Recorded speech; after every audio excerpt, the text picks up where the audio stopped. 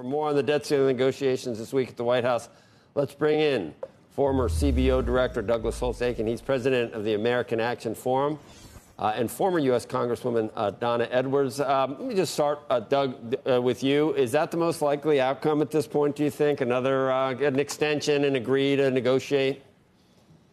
Yeah, I think so. The timeline's very short, and thus far we have a House bill that can't pass the Senate. We have a White House position that can't pass the Senate. So all sides need to get together and figure out what can pass the Senate in a bipartisan fashion and still get to 218 in the House. And that's going to take some work. I don't know if there's enough time to do that in June and before June. And so a short-term extension while they work out the nuts and bolts is a really likely outcome at this point.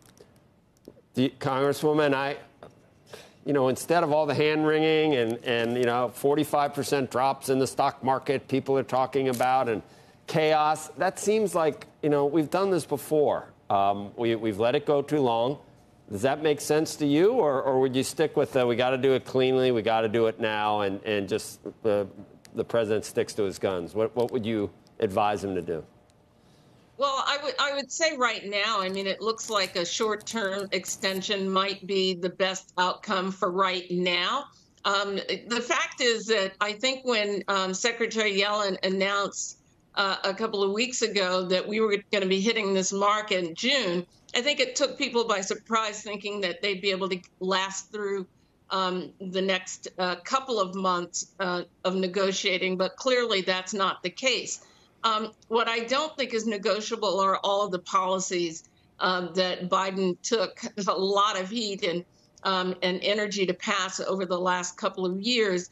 And so there's going to have to be some give on the part of Republicans. And look, the appropriations bills in the House are already, churning through the grind. Kate Granger, the chair, announced just last week, I think, that they would be marking up appropriations bills. And so the spending part of this is going to be resolved over the course of the summer. Doug, do you think when the four get together tomorrow with the president, will it be congenial at that point, or is there? I'm wondering. I really am. I'm wondering what it's really like. I know the posturing that we see, and we all get so tired of it, and I guess that's just Washington. It has to be that way.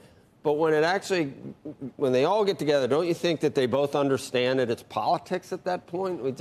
Or no? Could their positions harden out of just acrimony? Well, I think point number one is you're right. When four people get in a room and they start talking, it's different than four individuals taking public positions in Washington. So there will be a conversation that has the chance to be a lot more productive than the public posturing. But I do think there's an enormous gulf between the House Republicans and the White House. I think neither understands the other. It's a good thing they're getting together to have this conversation because, both have staked out positions that can't pass. So they need to figure out which things in that House-passed bill can go. Some have to go. And the White House has to figure out what they want to take. And so far, I think, to be fair, it's hard to figure out what McCarthy's priorities are. You've got a list of policy riders in a debt ceiling bill, and that's far from unusual. We've done that about half the time. But which of those policy riders are the ones that matter to him, to his caucus? Where are the lines? And that's what they'll find out tomorrow. They'll start to figure out exactly how far they can maneuver and still have the votes to get through the House. Yeah, Congresswoman, that sounds like sausage making that we see all the time. The president's budget that he released, I would say, Doug, the same thing about that budget. There are a bunch of stuff in there. None of it has a chance of seeing the light of day. And so both sides, they asked for a lot of things that sort of to put a stake in the ground, Congresswoman. This is what we believe, but we know that there's going to be compromise and negotiations. Do you think permitting is possible? We heard Kayla talking that might be fertile ground, Congresswoman. I think you might get Senator Manchin, bring him back into the fold. He's still mad about that, I think. Feels betrayed. Well, maybe. Here's the thing. Budgets are aspirational, right? But the real sausage making takes place in the appropriations process. And I think that to the extent that the White House can really focus particularly Speaker McCarthy, on appropriations and where there might be some give and take on spending, that to me is the pathway down which they'll go. And then they can go ahead and move forward on a debt ceiling. And I'm not saying that I think that, it may not include some of the policy prescriptions, but at this point, I think all of those four leaders know that we can't default.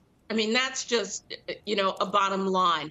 And I think when they get in a room, they will all acknowledge that. I think at least three of them know that for sure. I think McCarthy is in more of a bind because the hard right of his conference really just will not allow him any wiggle room. And that, I think, is going to be the challenge coming out of tomorrow and then going through the next several weeks.